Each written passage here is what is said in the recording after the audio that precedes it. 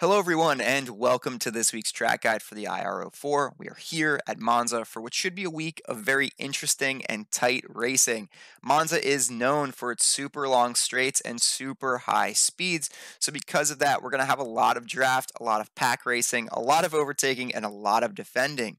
That said, because we're talking about super long straights and high speeds, we really need to be focused on our exits pretty much around the entire track at Monza. We have already done a track guide for Monza in the past, so this week's lap is actually recycled from that track guide, but we're going to go ahead and update some of the editing to the things that you guys are used to, like replays in corners that should help you process what's going on a little bit better. That said, we're recycling the lap and the lessons from that lap because our concepts for how we approach each of these turns should not change season to season, regardless of how track temperatures or track conditions change. That said, we will still talk about what the track conditions are so you know. So if you want to emulate them from what I'm doing, you can absolutely do that. I should also start plugging and shilling for myself ahead of the track guides instead of at the end. So if you haven't subscribed, please subscribe below so you can get notified when I come out with new track guides. If you haven't come and watched me on Twitch, it's twitch.tv/ElGatoComaPipa. There is a link in the description below, along with links to this lap on Garage 61, Discords, a discount on Muradness.com using my promo code. So check out the description if you want any of that stuff. Anyway, let's go ahead and take a look at the lap before we dive into the details corner by corner.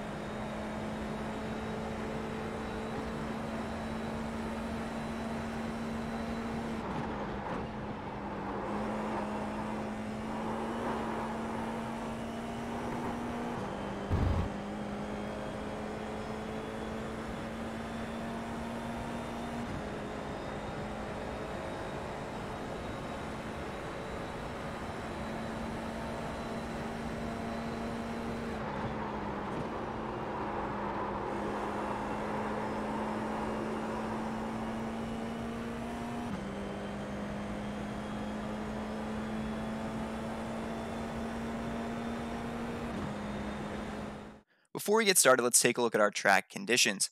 We have a 26 degrees Celsius track with 24-degree air temperature and moderate usage at 45%. This week we also do have a rules tab, so I would check out the rules tab just so you know where the track limits are at each corner, so you could avoid getting 1Xs or slowdowns in some places. Slowdowns aren't a huge deal at Monza, but getting off tracks are, especially on your qualifying lap. You want to make sure that you don't invalidate your lap by running a little bit too wide. As for our laps, once again, we are recycling our laps from last season. I did a little bit more than a full tank of fuel in this particular test session. So you can see right here on lap 17, I did have to come in for fuel. Just a quick splash and dash to finally set this lap of a 152.267. When I was doing these laps last season, I was struggling a little bit for consistency. Last season, I'd never actually raced a racing lap at Monza, so it took me a little while to get into the groove here, more so than tracks that I have raced in other series. But anyway, the lap that we are going to analyze is this 152.267. So let's go ahead and look at that now.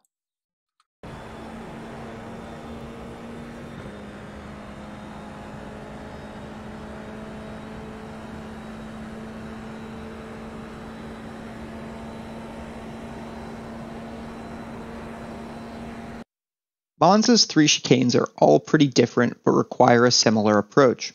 Despite the different entry speeds for each, our goal is always to enter the first apex at a speed and orientation that enables us to get a good exit.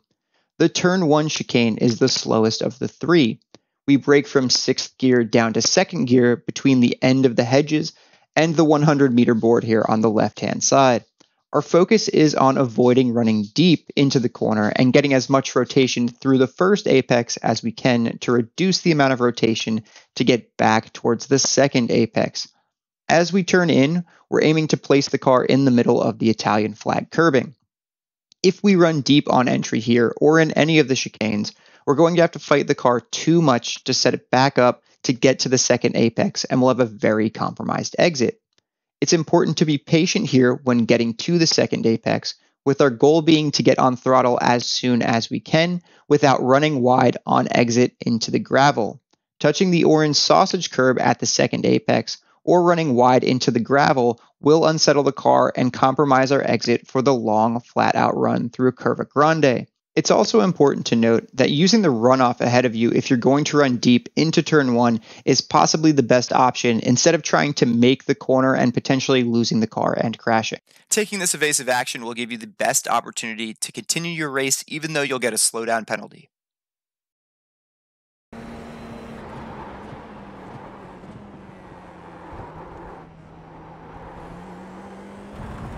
Through Curva Grande, we want to stay tight to the right-hand side to reduce the amount of track we use in our run up to the second chicane.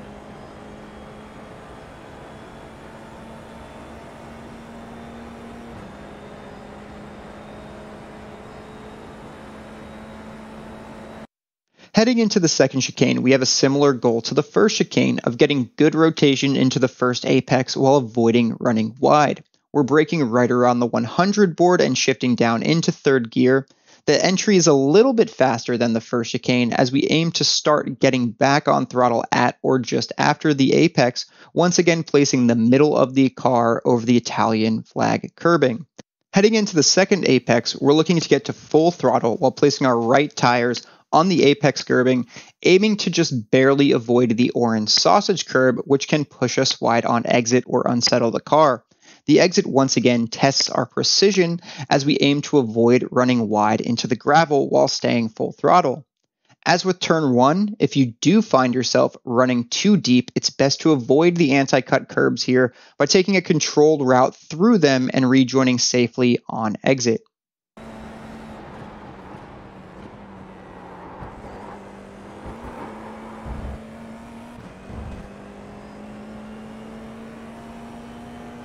The first Lesmo corner is a tricky one because we have a blind exit, meaning we can't spot our exit once we get to the apex. The goal here is to apex late, carrying good speed in and waiting to commit to throttle just before we come to the end of the barrier that runs along the apex. There's not a great turn-in marker and a braking marker, but here I'm aiming to turn in and start slowing a few moments before we reach the orange marked end of the barrier here on the right or the left, or the access road on the left up ahead. As with every Monza corner, exit is a priority here. We want to use all of the exit curbing, keeping our right tires in contact with the Italian flag curbing to avoid a 1X. It's important to hit the apex here and in the second Lesmo because there is camber that helps us maintain speed through the corner and avoid running wide. We also want to be patient as we head through the apex so you can see we actually do coast for a little bit as we wait to get back on throttle.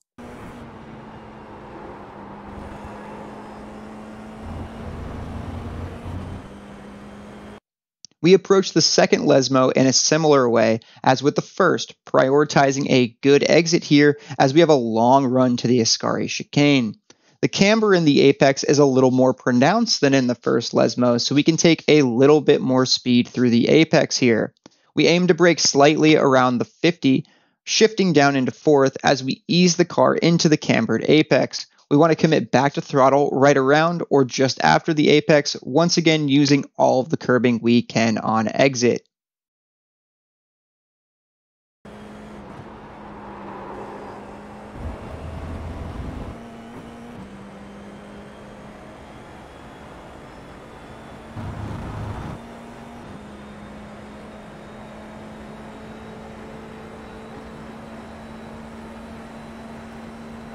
The Ascari chicane is the third and fastest at Monza, but our focus is the same: exit, exit, exit.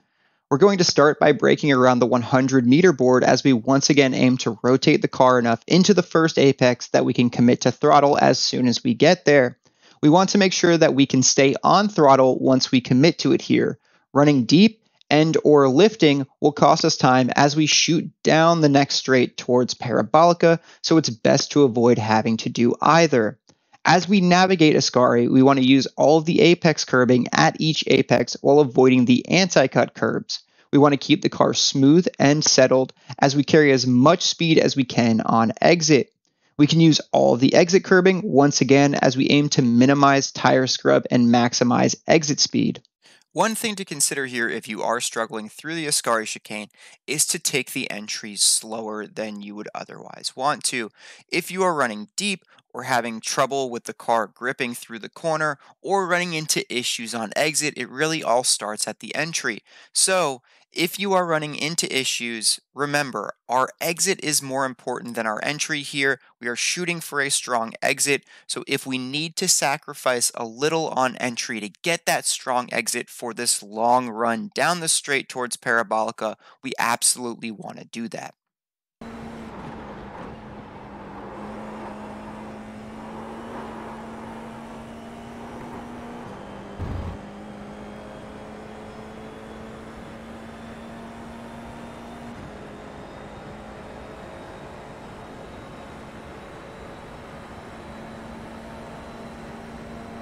The final corner is Parabolica, which we'll treat as a double apex, once again prioritizing our exit speed while trying to run the shortest possible line on exit.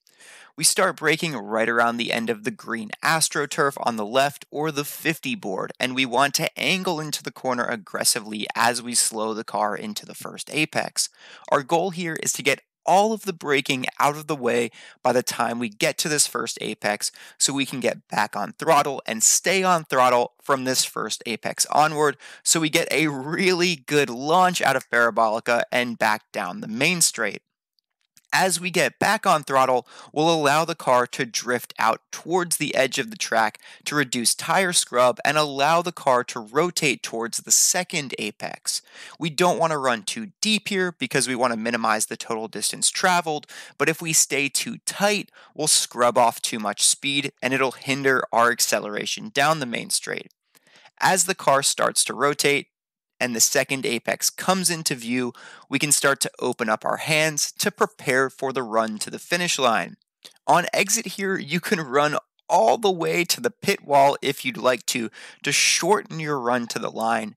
We didn't do that here, but that is something you should probably do on your qualifying laps when defending heading down this straight and into turn 1, or when drag racing to the finish line to complete your lap here at Monza.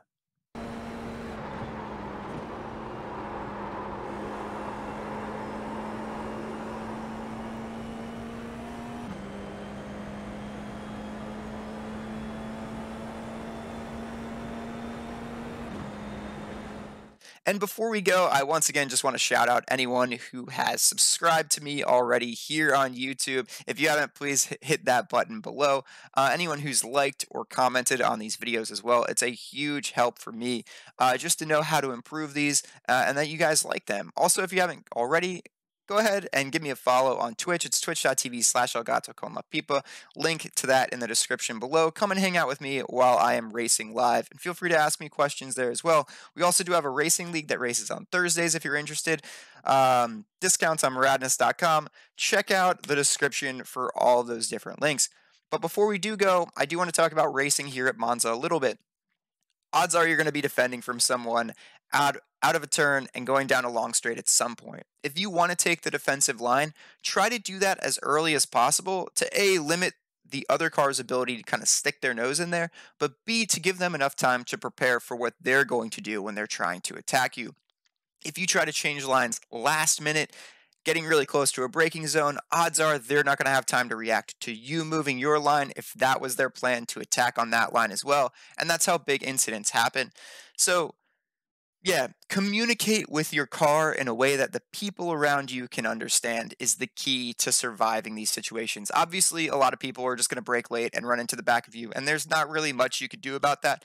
But do everything you can to communicate with your car to let people know what you intend to do, and that will give you the best opportunity of survival. The other thing I'd suggest here is a lot of people are going to try to go on crazy or different lines or attack in weird places around corners if they're getting frustrated. So try practicing off of the racing line. Try practicing on the defensive line just to kind of get used to running your car there. The more comfortable you are running on a different line, the better you're going to be when you're put on that line in a racing situation.